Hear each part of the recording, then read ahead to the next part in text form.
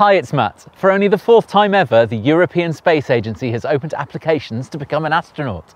And this time round, they're inviting a much wider range of people to apply, because lots of the requirements you might expect aren't there. You don't have to be a pilot, young, American, or as fit as an Olympic athlete, and you can even apply if you've got a physical disability. So maybe you're eligible without even realising. Let's see.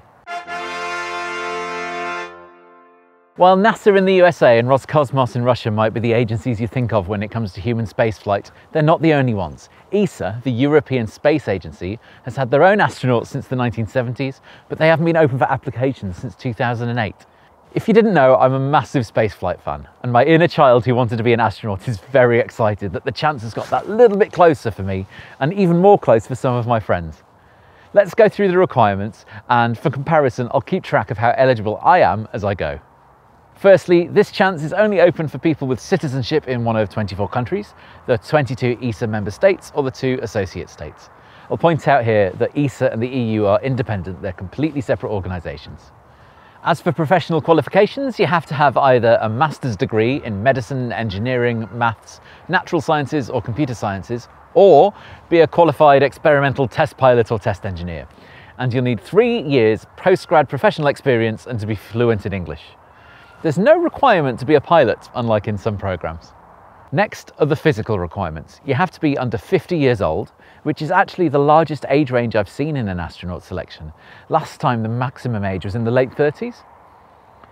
You must be able to get a Class 2 private pilot medical certificate. You don't have to be a pilot, just fit enough to be one.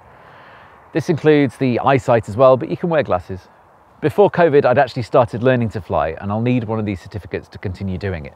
So if I can get one in before the astronaut applications close, I might let you know how I get on as a comparison.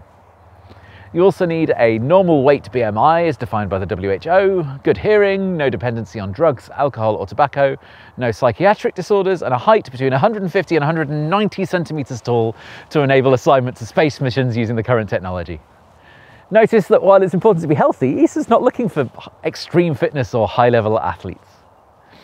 The last set of requirements are based on what you'd end up doing as an astronaut. So you'd need to be comfortable with the following: arduous physical exertions, swimming, parabolic flight training in the Vomit Comet, extensive underwater training. For spacewalks, they train underwater for full 8-hour days. Learning to drive if you can't already, teamwork under stress, and risk management. They're understandably looking for people with specific traits, but this time the pool of people who can apply is a lot wider. There are 2 different application routes: astronaut and astronaut with a physical disability. Through the astronaut application process, they're looking for 4 to 6 career astronauts, and in another new move, a pool of 20 reserve astronauts.